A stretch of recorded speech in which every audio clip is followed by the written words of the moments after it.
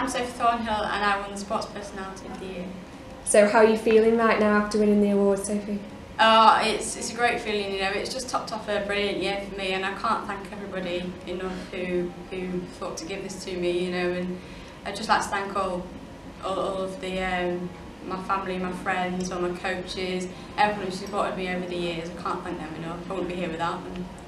So are you enjoying the evening tonight? Who have you brought to celebrate with you? I brought my friend Tanya Hurst. She's having a great night. We both are. It's sort of to be with amazing people, just to mingle with different sports people. It's been absolutely brilliant. So what does it mean to you to win the award this evening? It means everything, you know. Sort of 2014 has been a brilliant year for me, and this has just topped it off, you know. It just means everything, you know. Put it on the mantelpiece. It'll be great to sort of look at, and I'm just really thankful for everyone who wanted to give it to me. So if you could sum up 2014 in just a few words, what would you say? Outstandingly brilliant. Yeah. And what do you have planned for 2015?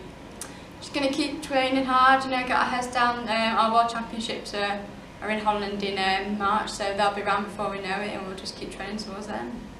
Okay, so do you think you've accepted the challenge this year, and do you encourage others to as well? Of course I've accepted the challenge, and everybody should accept it. You know, it's a brilliant thing to do, and to get fit and healthy and enjoy sport or fitness, whatever you want to do, you know. It's just sort of get in there and get on with it.